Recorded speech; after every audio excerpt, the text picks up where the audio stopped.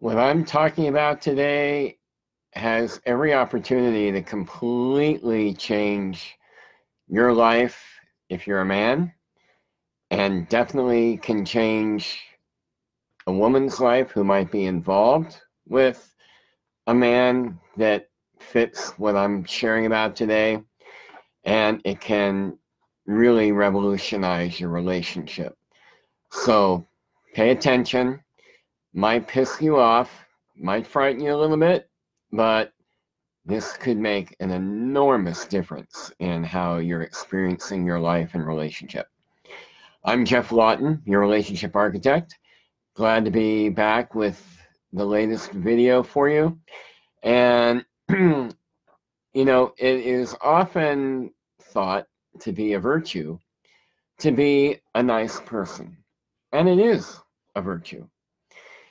And with men tend to be, really appreciated if they're nice guys. So I want to make it really clear from the outset that there is not a problem if you're a nice man, if you're a nice guy, if you're a nice person, not a problem. But think about nice guy with lowercase n, lowercase g. Because there's a whole nother group of men out there that are nice guys with a capital N and a capital G. And where I first had this put into a framework that, full disclosure, fit me almost to a T, was in a book called No More Mr. Nice Guy by Dr. Robert Glover. So I want to make sure that he's getting credit for his book here. But I want to share some of the key characteristics of a nice guy with capital N, capital G. Okay? So if you're a man watching this and this fits you, then you're going to want to pay attention to what I'm going to offer at the end of this video about how you can work with this. If you're a woman or a man who's with a man that fits what I'm about to describe, stay with me to the end as well. Okay, so I'm going to share some of the key characteristics of this kind of nice guy. He's a giver. He's a fixer, caretaker type. He seeks approval from others a lot. Very conflict avoidant.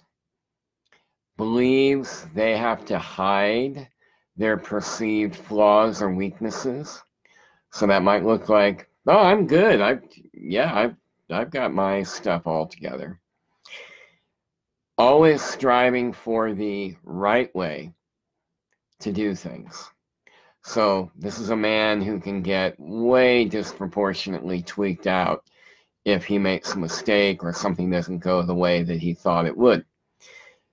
He represses his feelings. He tries overtly, to you at least, if you're with someone like this, trying to be different than their dads. More comfortable with women than men. Has a hard time making their needs a priority. No, honey, your needs come first. I'm good. Let me just take care of you. Mayday. And they make their partner their emotional center.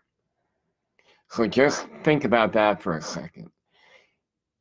If you're a woman watching this and you're in that kind of a relationship, how much pressure do you actually feel being your man's emotional center rather than him being his emotional center? Now, this can also work both ways, by the way. Many women make men their emotional center. It's never a good thing to have your partner be your emotional center, to be your foundation. But that's a whole nother video. I want to stick with this for today. Okay, so those are elements of, or characteristics of what nice guys are like. Okay? Now, let me share one more list of characteristics of nice guys. They're dishonest. They're secretive. They're compartmentalized. Manipulative, because one of the key things about a nice guy, in this sense of that term, is they're often motivated to give, to get. If I make you my queen, you're going to make me my king, and then I'll feel okay about myself, is how that can go. They're controlling. Give to get, passive aggressive, which makes sense. If you're conflict avoidant, you're going to deal with your upset one way or the other, and if you're not going to engage in conflict intelligently or emotionally maturely, then you're going to behave like a passive aggressive schmuck. Isolated. They tend to stay isolated. You're their world if you're their partner. Poor boundaries. They tend to be fixers, and they have sexuality issues. Either they're acting out sexually, addicted to pornography, cheating, objectifying to the extreme, but they'll tell you, I've got no problem with sex. So, I'm wanting to share this because in addition to being the relationship architect, I've also been leading men's work for 19 years. And in my men's community, the Evolving Man, a vast majority of the guys who have found their way to us fit this description. And it makes sense that my partner and I would draw that because he and I are both recovering nice guys. And both of our, girlfriend, wife, they've been incredibly tolerant. Maybe too much for my wife sometimes. So I'm fully admitting that I am a recovering nice guy. And so many of those symptoms fit the way I used to relate to women. Definitely explains all of the reasons that my first few relationships when I was a teenager up into my very early 20s ended up being, shipwrecks.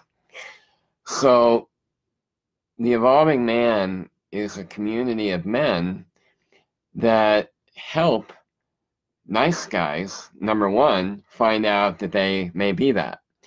And if they are, then we have ways of helping men move beyond that and become integrated, healthy, maturely masculine, energetic men. That then makes them much better fathers, much better partners, and happier humans. Because what I can tell you from all my years of being this nice guy, it's hard work. It ain't any fun. And it tends to keep your heart shut down. And if your heart's shut down, what's the point?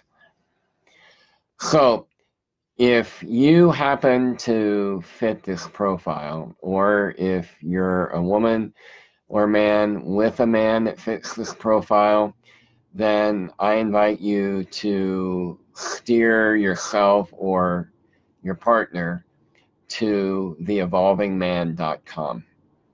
We have groups that are virtual. We have groups that are located here in the Front Range of Colorado where I live.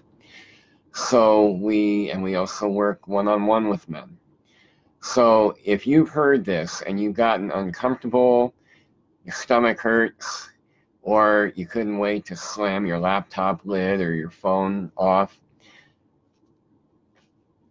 you want to deal with this. You don't want to keep suffering in it. And if you don't think you're suffering, you're probably lying to yourself.